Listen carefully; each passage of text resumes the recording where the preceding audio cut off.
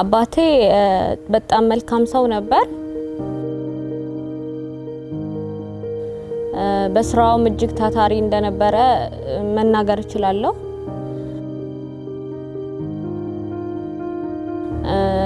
ጠንካራ ሰራተኛ ነው እጅግ ሀገር ወዳድ ነው እጅግ ቤተሰቡን ወዳድ ነው በጣም ጎበዝ ሰው ነበር በሁሉም መስክ የተሳካለት ማለት የሚችለው ሰው ነበር በጣም ሳቅና ጨዋታ የሚወድ ነበር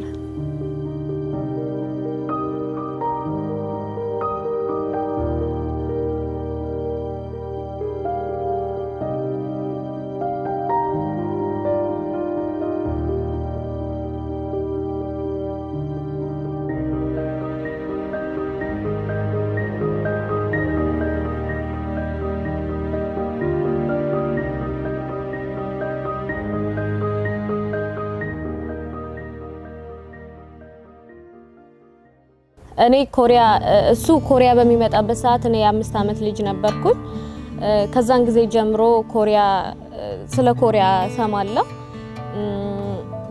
ስለ ኮሪያ ለሚወርወሮችን ቦታ ሰጣለሁ ብዙ ጊዜ ግን ማስተውሰው ወይም ደግሞ እኔ ማበርታት በሚፈልግበት ጊዜም የኮሪያን ካንዱ ስፕሪትን ብዙ ጊዜ ይጣራል አንስቶም ሊነግረኝ ይሞክራል ምንም ነገር ማድረግ ትችያለሽ በሚለው ማለት ነው እና እንዴት ነው የመንግስትና ህዝብን አቀራርቦ ድህነትን ኋላ ቀርነትን ማስቀረት መቅረፍ የሚቻለው እንዴት እንደሆነ ብዙ ጊዜ ሲያወራም ሰምቼው አውቃለሁ ይሄንን በደንብ አስተውሳለሁ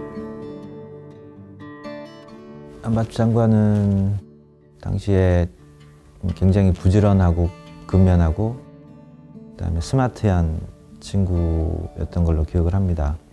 그 새로운 발전에 어떤 조국을 위한 돌파구를 계속 찾고 있었는데 KDI가 어떻게 보면 그걸로 가기 위한 조그만 어떤 해답을 주지 않았을까 그렇게 생각을 해요. 가난에서 탈출해서 이렇게 지속적인 성장을 해온 나라들이 그렇게 많지가 않는데 그러한 경험이 축적돼 있는 기관이고 이제 그러한 경험을 공유하는 교육 기관이었기 때문에 안바추 장관에게 KDI 대학원은 그 본인이 삶을 통해서 쭉 추구해왔던 그런 질문에 대한 해답을 제시해주는 기관 중에 하나였다라고 이렇게 생각이 됩니다. አባቴ በኮሪያ ባገኘው የፖሊሲ ልምድና የፖሊሲ ትምህርት ላይ ተመርኩዞ በተለያዩ የፖሊሲ ስብሰባዎች ላይ ያገኘው ልምድ ለማካፈል ሁሌም ይሞክራል በተለያዩ የምክር ቤት ስብሰባዎች በተለያዩ የፖሊሲ ስብሰባዎች ላይ በተለያዩ የአመራር ስልጣናዎች ላይ ይሄንን ያገኘው ልምድ ለማካፈል ሁሉ ጊዜ ይሞክራል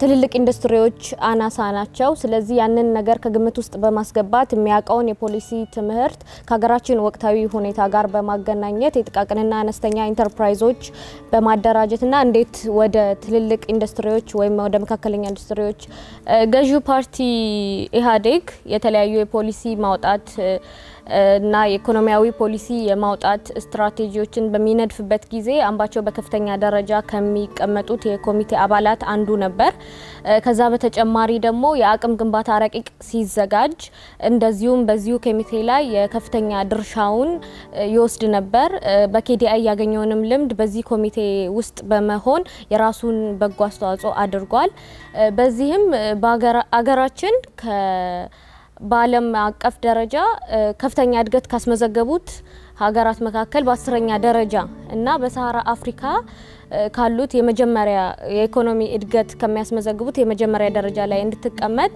የራሱን አስተዋጽኦ አድርጓል 도시개발부 장관 건설부 장관 이후에 또 산업부 장관도 하셨거든요. 그리고 이제 그 이후에 아마라 주지사로 부임하셔가지고 그 주정부 전반의 모든 것들을 다 통화를 하셨으니까 조국이나 그 에티오피아의 경제를 어떻게 발전시키고 또 그것을 위해서 그 사람들을 어떻게 통합시킬 수 있을지 정치적인 문제도 많이 고민을 하셨어요. 네. ከሌሎችም አካባቢዎች ጋር ካየነው አቀባበል ጋር ስናነጻጽረው በደመቀ ሁኔታ የተቀበላችሁን ስለሆነ ደስታችን ላቅ ያለ ነው። የህዝቡ ችግር ነው ብሎ ያመነባቸውንም ነገሮች በፍጥነት ለመፍታት ችግሮቹን ለመፍታት የተለያዩ የመሰረተ ልማት ችግር ያለበት ክልል ነው። የተለያዩ የሰላምና የመረጋጋት ያለበት ችግር ነው። ይሄንን ነገሮችን ለመፍታት በፍጥነትና በጥንካሬ ሙሉ ጊዜውን ሙሉ ህይወቱን ሰጥቶ በመስራት ላይ የነበረ ሰው ነው። ነገር ግን የተለያዩ አክቲቪስት ነን ባዮች የተለያዩ ምንም አላስፈላጊና ምንም ጠቀሜታ የሌለው ለክልሉ የማይጠቅም ነገሮችን አክቲቪስት ነን በሚሉ ሰዎች መውጣት ጀመሩ። አምባቸውን መቃወም ጀመሩ። የሚቃወሙት ደግሞ መሰረት ይዘው ሳይሆን እነሱ ወንጀለኛ ስለሆኑና ያንን ወንጀላችንንም ያወጣብናል መቶም መልካም አስተዳደር ያሰፍንብናል መልካም አስተዳደር ከሰፈነ ደግሞ እኛ ምን ሰራው እናጣለን የሚሉ የመንግስት ኃላፊዎች የሱን ስም ማጥፋት ጀመሩ። ከዛ በኋላ በአማራ ክልል የደህንነት ቢሮ ኃላፊ በሆነው ሰው ቢሮ ውስጥ በተቀመጠበትና ስብሰባ እየመራ በነበረበት ሰዓት ቢሮ ውስጥ መስዋዕት ሆኗል። 근데 어려운 상황이라서 뭐 본인 얘기를 많이 안 했었어요. 그것도 이해를 못하는 바가 아니죠. 굉장히 민감한 상황이었기 때문에 당시에. ጌታችን አይነት የበላዩን አይፈራ እሱ የሚፈራው እግዚአብሔርን ብቻ ነው። እግዚአብሔርን ብቻ ነው የሚፈራው።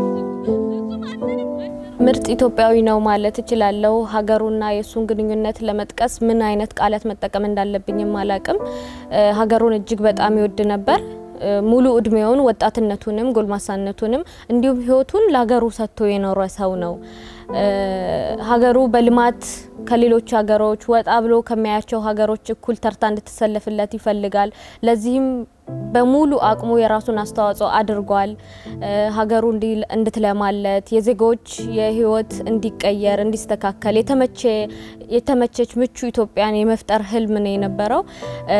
ለዲሞክራሲ ለሰብአዊ መብት ሲታገልና የራሱን አስተዋጽኦ ሲያደርግ የነበረ ሰው ነው። 바라건대 그가 내디뎠던 이런 작은 걸음들이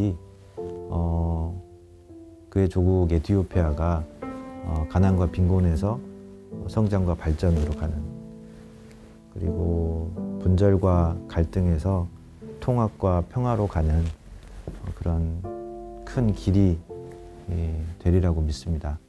이제 남은 일들은 이제 동료들과 이제 가족들이 그의 유지를 받들어서 쭉 그 길을 한 걸음 한 걸음 더 다지고 넓혀 나가야 된다고 그렇게 생각이 됩니다.